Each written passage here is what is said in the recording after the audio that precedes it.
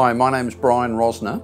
I'm the principal of Ridley Melbourne, and I also teach New Testament here at the college. As a young Christian, apart from the Gospels, which give us direct access to Jesus, 1 Corinthians was my favourite book in the New Testament. There we read of Paul's passion for the gospel and his heart for a church which, let's face it, was in a big mess. Divisions, lawsuits, prostitution, idolatry, arguments about spiritual gifts, doubts about the resurrection. I loved its raw energy and earthiness. Well, nothing has changed. I'm still gripped by the letter, as well as enjoying its more colourful elements. Today I'm in awe of its profound theology and humbled by its keen relevance to our everyday lives. In the late 1980s, I did a PhD at the University of Cambridge on 1 Corinthians, and back in 2010 I published a commentary the size of a brick on 1 Corinthians with my good friend Roy Champer from Boston in the Pillar series edited by Don Carson.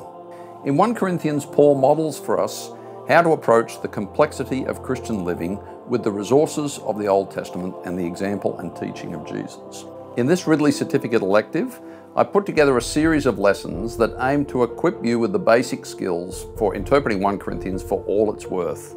Together we mind the gap between our day and the first century of Corinth, reading the letter as a document from late antiquity. We stop and smell the roses, reading 1 Corinthians as literature, enjoying Paul at his persuasive best, and we begin to join the dots between our day and Paul's to see how the message of 1 Corinthians connects to our everyday lives today.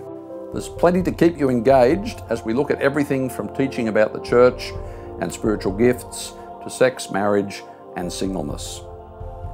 If there's one verse that sums up the whole letter, it's in chapter 16 where Paul says, "Do everything in love."